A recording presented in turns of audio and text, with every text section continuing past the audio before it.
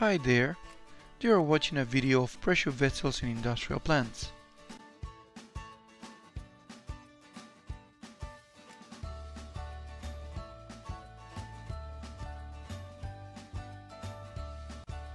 The internal pressure is the most common loading in this type of equipment.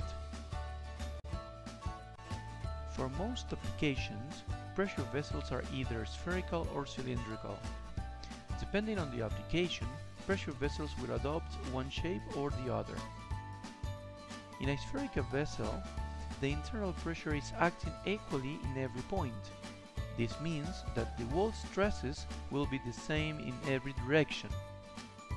This is not happening in a cylindrical vessel, where due to the asymmetry of this shape, the wall stresses vary with direction. That is why a sphere is the optimal geometry for a closed pressure vessel in the sense of being the most structurally efficient shape. This could be explained looking closely at one infinitesimal element. In the cylindrical vessel, the internal pressure is resisted by the Hooke stress or circumferential in arc action, whereas the axial stress does not contribute. In the spherical vessel, the double curvature means that all stress directions around the pressure point contribute to resisting the pressure. That is why, for the same diameter and design conditions, the maximum normal stress in a spherical pressure vessel is 1/2 as large as that in a cylindrical one. Therefore, the wall thickness follows the same relationship. With the aforementioned in mind, now we will review the equations proposed by the ASME code, section 8, division 1 for the shell. Due to the geometry of cylindrical shells, the required thickness for the shell will be the higher value of the Hooke and longitudinal stresses verification. The required thickness is a function of the inner radius, the design pressure, the joint efficiency, and the maximum allowable stress of the material at design temperature.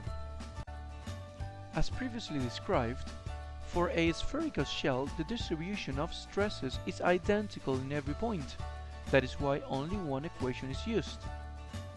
The nominal or commercial thickness of the shell, for both cylindrical and spherical shells, will then be comprised of the following: minimum required thickness due to internal pressure, the corrosion allowance if required, the mill under tolerance allowance, and any other tolerance over thickness required. There are several types of heads or covers to close cylindrical vessels.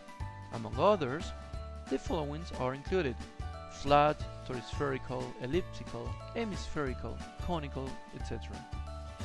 Let's review the equations proposed by the code for these elements. Elliptical heads are the most used type. One of the main features is that the height of this head is exactly half the radius, which is why they are known as elliptical 2-to-1. The thickness required for elliptical heads is practically the same as for cylindrical shells.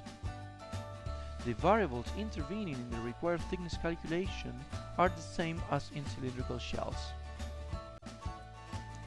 This type of head is used to contain large volumes and to withstand high pressures. The thickness required for hemispherical heads is practically half as for cylindrical shells. The variables intervening in the required thickness calculation are the same as in cylindrical shells. These heads are very similar to elliptical ones, where the height of the head is variable and normally lower than in the case of elliptical. Once again, the variables intervening in the required thickness calculation are the same as in cylindrical shells. The cone itself is just one element of the conical transition. In order to design these parts, the following aspects should be taken into account: the shell thicknesses due to internal and external pressure for both large and small diameters, the thickness of the knuckles. These elements are included to avoid overstresses in the area.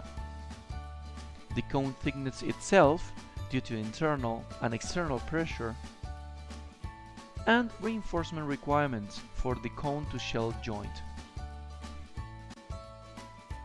In the following slides, we will see the proposed equations by the code, section 8, division 1, for conical transitions. For conical transitions without knuckles and with half apex angle less than 30 degrees, applicable equations are the same as for conical heads. The required thickness is a function of the inner diameter, the design pressure, the joint efficiency, and the maximum allowable stress of the material at design temperature. If angles bigger than 60 degrees are necessary, knuckles must be used in order to avoid large stress concentrations in the junction. This means using toriconical transitions. Once the required cone thickness due to internal pressure has been calculated, the cone-to-shell junction must be evaluated.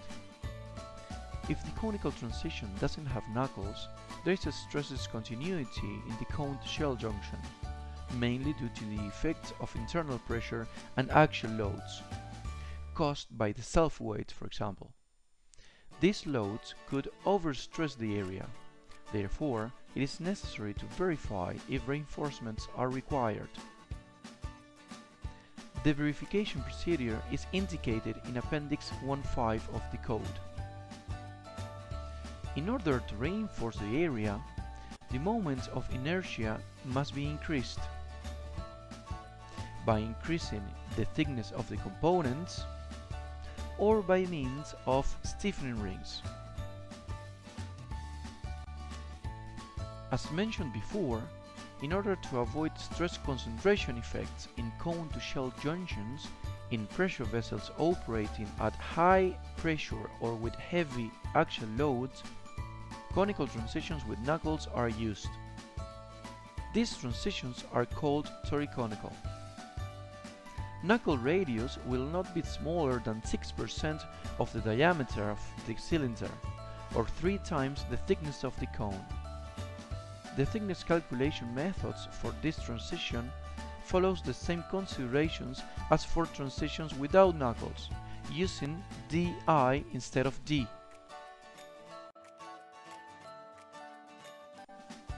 The knuckle at the large end is also known as flange, whereas the knuckle at the small end is known as flare.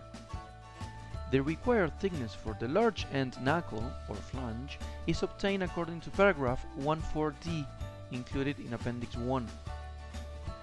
A thickness calculation method for small end knuckles, or flares, it is not outlined in the ASME code, section 8, division 1. An accepted design method to obtain this thickness is the pressure area method by Sick and Germain.